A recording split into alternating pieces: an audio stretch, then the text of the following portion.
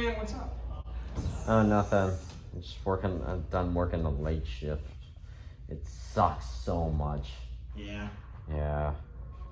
Well, I mean, so you work at Waffle House, right? Wait, aren't you supposed to be in home ec right now? No, he let me out early. Mr. Anders is great. Oh, that's good. That rules, man. But I mean, you work at Waffle House, right? Yeah. So what does it matter? I don't know. I'm just curious. Oh, Hey man, that's cool. I'm just curious. I'm just curious. I'm sorry. Okay. What do you want to know? So like, there's this thing I've just seen going around the internet. What's the thing?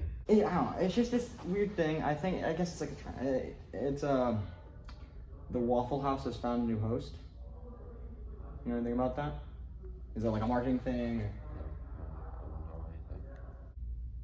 You sure? Hey man, you seem like a little distant right now. Alright, come with me. Come on. You sure? Okay. Let's go take a walk.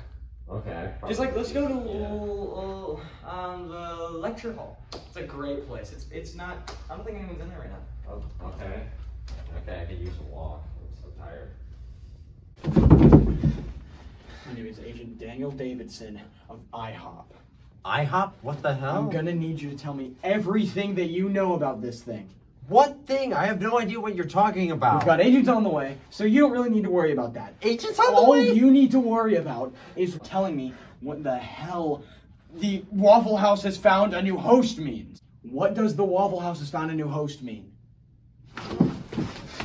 It's bigger than the Waffle House.